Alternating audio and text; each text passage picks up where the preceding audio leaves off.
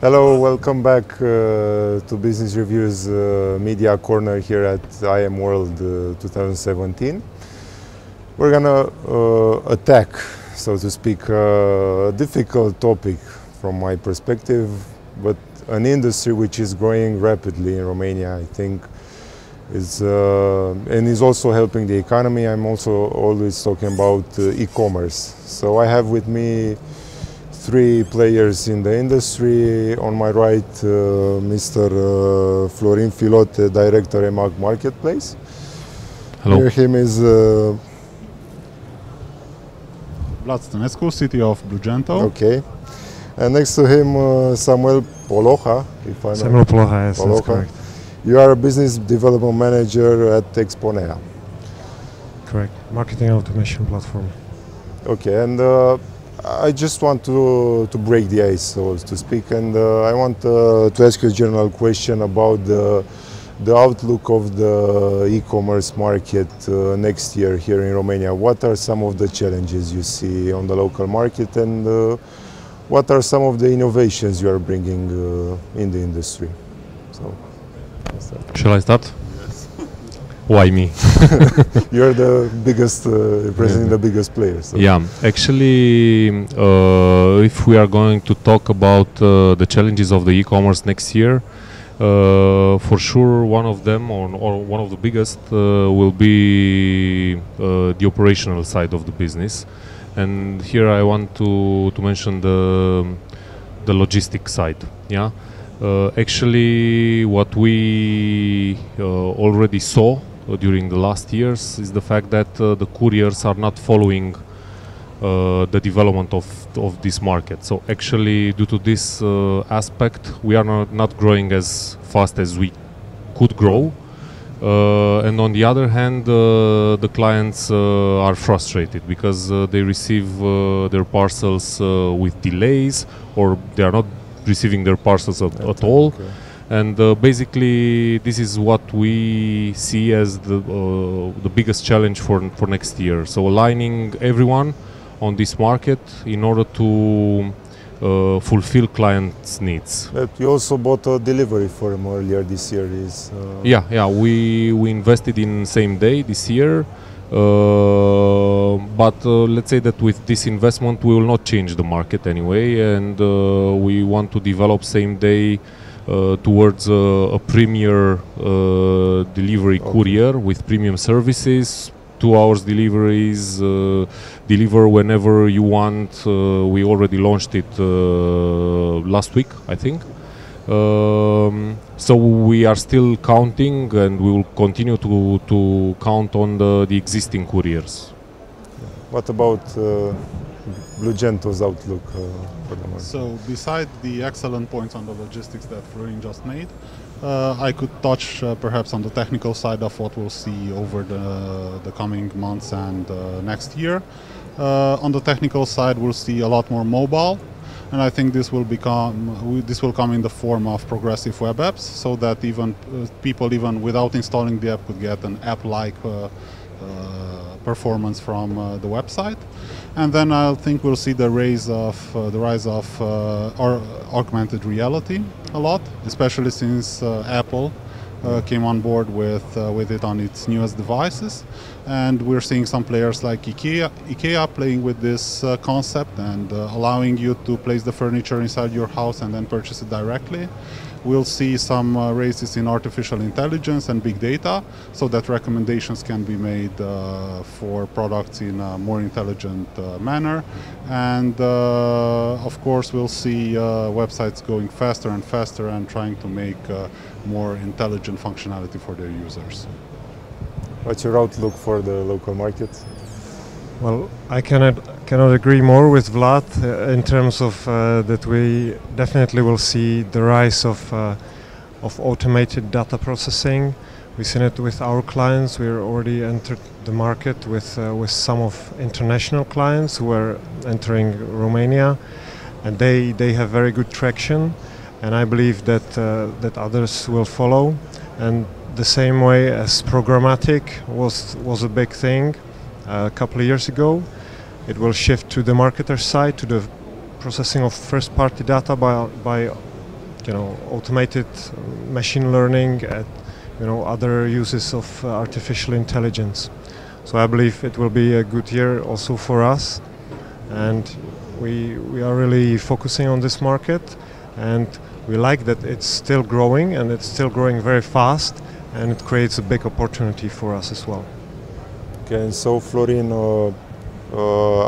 is EMAG looking at new ways to present your products? I mean, to improve the overall purchasing experience, and I'm talking about virtual reality. Are you exploring these technologies, or can you tell us a little bit more? Yes, for sure. We are always looking into such new technologies that will help the consumer improve his journey, his purchasing journey, let's say. I want to point something based on what Vlad and Samuel already mentioned. The idea is that for the mobile technologies and the processing of data, we already saw this trend, and imagine that this year we expect more than 64% of our traffic coming from mobile devices. Coming back to your question, we really think that augmented reality and virtual reality are kind of new technologies for the Romanian market, for the Romanian consumer. I really think that we are still into the, let's say, developing the artificial intelligence algorithms in order to improve their experience, customers' experience. So we already did something towards this. Like is it a test? It's not a test. We started developing some algorithms in order to improve the personalization of the website. So the algorithm is learning based on your previous surfing experience or surfing habit, and is showing to you the categories and the listings you already searched for. We also improved the algorithms for the search bar, and also there we are trying to make the algorithm learn how our clients are searching for their products, because you can imagine there are a lot of clients who don't know exactly the exact brand name or the exact article name, and they are missing a letter, or I don't know, spelling it wrong, whatever. So we have to learn from what they are writing, what they are typing, and to show them exactly what they want actually. We are also trying to develop some bots in order to improve our customer care, and this is, let's say, this was not launched yet, but hopefully we will be able to teach to make them learn Romanian in order to, let's say, be able to answer fast to the questions of the consumers. Exactly. And can I have a question on this one? Please, Samuel. Did you already implement this solution? Did you? Yeah, part of these solutions are already implemented. Some of them are still in test. We have, I don't know, a technology center, a research center inside of IMAG, and we are always looking forward towards implementing new technologies. But once again, coming back, what I want to make very clear, I really think, and we really think that for the Romanian e-commerce, augmented reality and virtual reality are too much at this moment. We are not ready yet. We are not ready yet. Yeah, we still have to learn how to deliver in time. Okay. More pressing issues. Yeah. Vlad, I had a different question for you, but it's also for all of you, because I'm visiting some of these online retailers, and they have a poor experience in terms of, especially on mobile. Okay, the market is growing rapidly. People are buying more and more online, but what do you think has to happen on the owner's side? Because some of those sites are quite bad. So what we're seeing currently in the industry is that more and more products are moving to the SaaS thing, SaaS type of model. For example, even 3-4 years ago, to create a search that's as performant as the one on IMWorld would be something that would be just completely unavailable to a small merchant. But today, with services like Algolia, they are becoming something that you can afford with under 100 euros a month. So we are seeing more and more availability on these types of services. On the mobile side, for example, having a mobile app is something that makes a lot of sense for a big player like IMWorld. But for a small store who maybe has 50 or 100 orders a month, it doesn't really make sense to invest into an iOS application, into an Android application. And what will happen on the mobile side there and really improve the experience is the progressive web app approach. What that will allow is to add the application to the home screen and behave just like a native application, work offline, load content very fast, send notifications to the user. So it will become more and more harder to distinguish between an application that's installed from the App Store and what's progressive web app. And the advantage there will be that the store owner needs to invest in his store, in his web presence that works on desktop, on mobile, and can offer this experience to everybody without having to double or triple his investment into other platforms as well. Okay, and okay, I had another question because I was discussing about this with in previous panels because everybody was saying mobile is driving everything. Yes. In your case, from what I understand, most of the sales are generated from mobile devices and from the app. Do you think it's let's say the traffic? Yeah, the traffic generated by the mobile devices is more than 50%, 64% actually, and the mobile app is around 32% already. Okay. So actually, our belief is that you should be multi-device or maybe mobile only at a certain moment in time, due to the fact that technology changed how consumer behaves. Imagine that right now we have the smartphones, and with these smartphones and having them all the time with us, basically inside our inner circle actually, if you want to touch the consumer, you need to be there, otherwise they will not find you. Okay. Vlad, do you agree with this? Some of the new investors in online retail should only build mobile versions, or is it too drastic? I mean, well, probably depends also on the market that you're addressing. I think for especially the younger audience, being mobile first in their experience is something that works very well. I think even regarding old technologies like email, there are some statistics that people who are now turning still 14, relevant 15, email, 16 are no longer having an email address and they want to use their mobile number to log onto applications. Okay. So the traditional model of email and password is starting to become obsolete for certain segments. So just like that, I think with certain segments, the mobile application will be their first experience. And I think it's very convenient if you want to shop for something. You can do it from the mobile device, especially since it's more in tune with your personal use of the internet. So if you're looking at a computer, you probably use it a lot at work, and it's associated to your productivity, to your work activity, and in that case, the mobile is used for Facebook. I think a lot of people are using Facebook, for example, or Twitter only from their mobile application. So doing their shopping from mobile makes a lot of sense.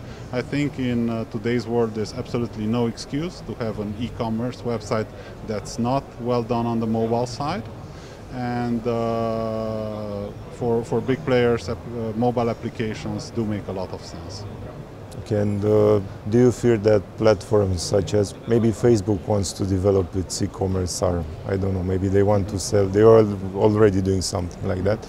But maybe they want to get deeper into this, staying on their website, finding stuff there and making the purchase there. Generally, when Facebook wants to do something, it really does. So, do you see this as a future threat for the e-commerce ecosystem? I think that Facebook will develop its e-commerce activity, and people will shop on Facebook. It will add a lot of social interaction to the shopping process, which is something that's more and more important to the young generation.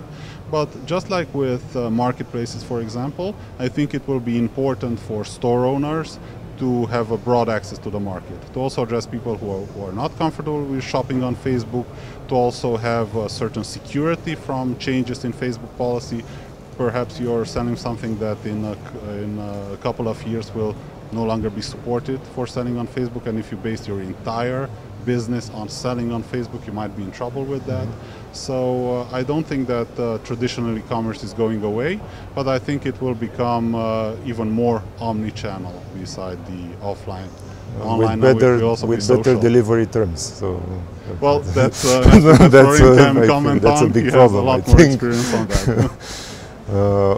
Can I add something? Yeah. Well, I wouldn't be so afraid that Facebook will take on the e-commerce side, because they already tried it and it didn't work that well, because people do different things than shopping on Facebook. They do interact with people. They like to do their research maybe as well, or interact with brands, but they tend still to make purchases on the website that's purposely built for that.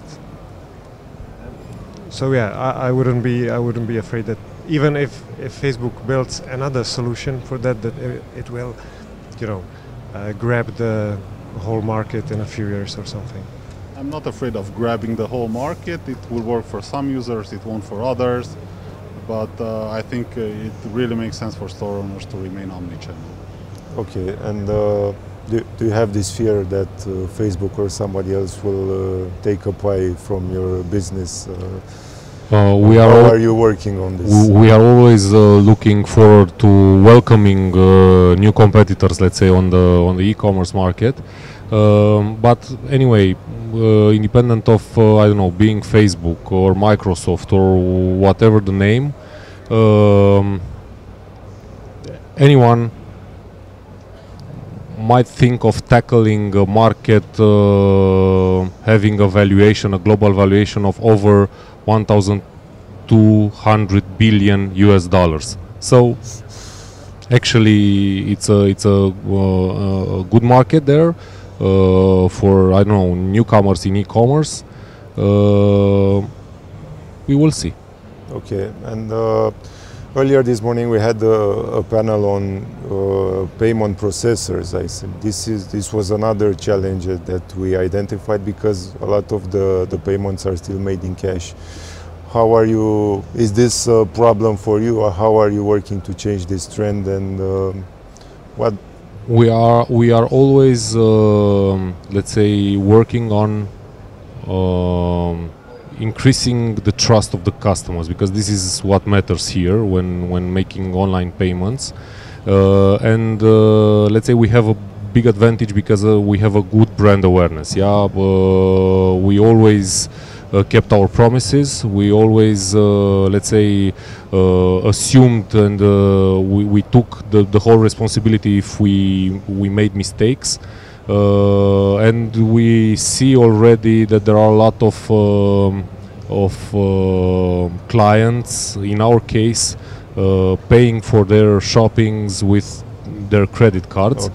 So yeah, our interest is to make them pay more and to have more clients paying by credit cards. Okay. The ratio between cash on delivery and credit cards in our case is between, let's say, 25-30% credit card and the rest cash on delivery. And this share is constantly growing year over year. I believe this is well above Romanian average, right? Well above Romanian average, yeah. But you need to have a trustworthy brand actually to do it and to tackle it. Okay, and Another question that I had, and I also talked about this earlier, is the rise of cryptocurrencies. Okay, maybe some customers are using Bitcoin. Are you going to develop a platform or update your platform so you could accept such payments going forward, or do you think this is a growth area for? As I already answered for the virtual reality and the augmented reality topic, we are always looking towards implementing new technologies, but when we will feel that the right moment has come. Okay. Yeah. So if it will be the case, probably we will look into developing new payment methods for cryptocurrencies or other type of, I don't know, whatever will follow after this. Okay. So on cryptocurrencies, I think currently worldwide cryptocurrencies are used mainly for investing.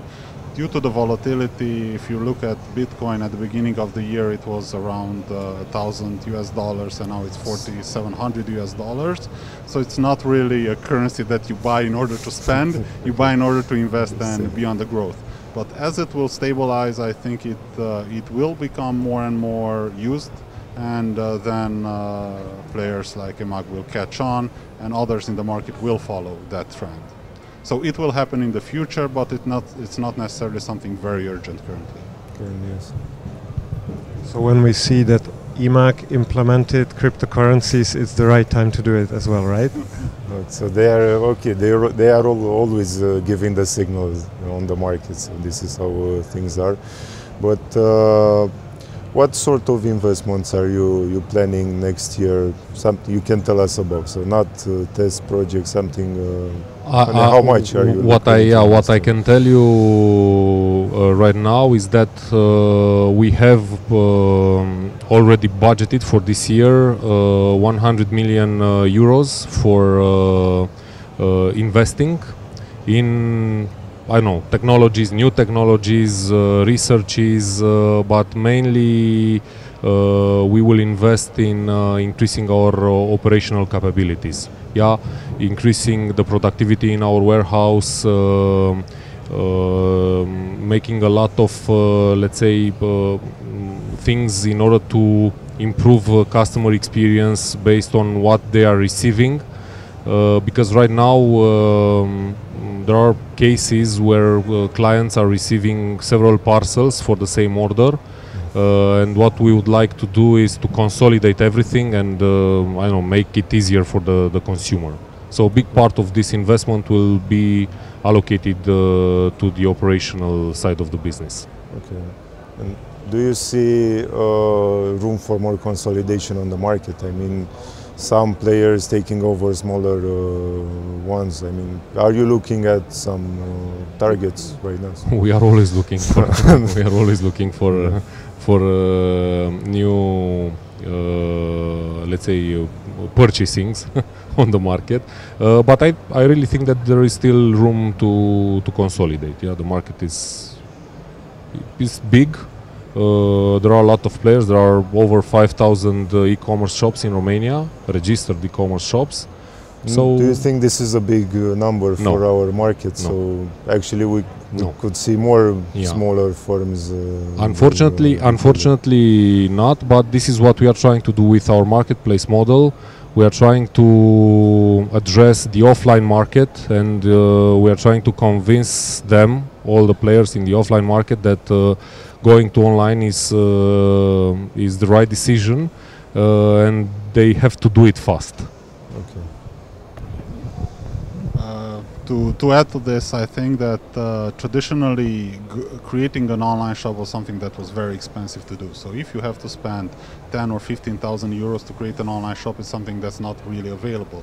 But as I mentioned, with SaaS technologies like ours and other products, it's becoming more and more accessible for you to go online, invest 1,000 euros to become online, and then invest in some marketing and some connections with marketplace channels in order to start your sale. So I think due to the lowering of the price end point, we'll see more and more people going into e-commerce. This on one hand. On the other hand, I'm really sure that anyone being present in the offline market is looking after an increase in turnover year over year, yeah. And in order to achieve this, you have to follow the client, and the client is going online actually, yeah. So it's not going offline anymore, or okay, not like 10 years ago. We have a lot of statistics, and only this year in the United States over 8,000 offline shops are due to be closed actually. And with let's say a relevant or a big online player in the region like we are, it's really easy to access I don't know, 374 million visits per year. I think this has to be interesting. Okay, and at group level, how fast is Romania growing compared to the other markets in which you operate? Which are the biggest markets for you? So. Romania is the biggest market in our case. We are targeting this year a growth of over 20%. If we are talking about Bulgaria, Hungary or Poland, we have bigger growth there, but this is due to the fact that we didn't enter 15 years ago those markets, but Romania is our biggest market. Okay, and I have one last question. It's all for all of you, maybe. Some of the retailers that still have brick and mortars, let's call them, are still growing. So they're not going under or closing their shops. Why do you think this is going on the Romanian market? Because also in your group, you have a chain that also has a lot of physical stores. Is EMAG exploring any investment in this area? Maybe you need to have some physical stores. We have already our showrooms. Yeah, we have already our showrooms, and yeah, we really need to be present also offline. And it's not only the Romania's case. Also all over the world, if you want to be relevant, you have to be present where the customer is present, yeah. And while the customer is still going offline to do some shopping, you have to be there as well. Okay. Currently in Romania, the e-commerce is 8 times lower than the European average, while in UK it's something like 4 or 5 times above the European average. So it's clear that a market like Romania will catch on. What we saw over the years is that 10 years ago, when you looked at shopping fashion online, people said it wouldn't work because you want to try it on, you want to feel the material. Today we're seeing big players like Fashion Days having a very important role on the market and selling a lot. A few years ago you said that you can sell food online. Now all the major players are starting to enter this market. So I think we'll see more and more players moving to the online from the offline, and I think lessons international, like brick and mortar stores being closed in the US, with the most recent example of Toys R Us filing for bankruptcy. Yeah. I think it's a lesson that other big offline retailers will look at and treat it like a Kodak moment. So adapt or become obsolete. Okay. Well, I think that you will experience the same trend as we did in Czech Republic. For instance, one of our big and nice clients, Zoot, which is also present here and it's growing rapidly. They built some kind of like a network of what we can call something like changing rooms. You basically order online, you order a couple of, trousers, different sizes, shoes, whatever. You pick it up, you just go to the changing room, just try it out, and just keep what you want. And this is what's happening. This is what's gonna happen here as well. I believe they already have some kind of this showrooms or changing rooms as well, and it really fits our lifestyle, right? Because we do research online. We choose between brands. We really make our shopping online, but we still have to try it somewhere. We can do it on the way home, and just come home with the bag of what we need or want. So thank you all for the great discussion. I think we're out of time already. So one of the conclusions we have for this, for the retail segment, mainly for bricks and mortars, is adapt or die. So this is my conclusion. We're gonna return after a short break with a new panel on innovation. It's happening everywhere, so we're gonna go deeper into this.